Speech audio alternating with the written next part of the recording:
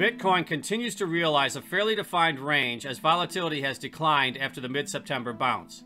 Of note, Bitcoin is yet to take out the June lows, unlike some of the equity indices in the recent downdraft.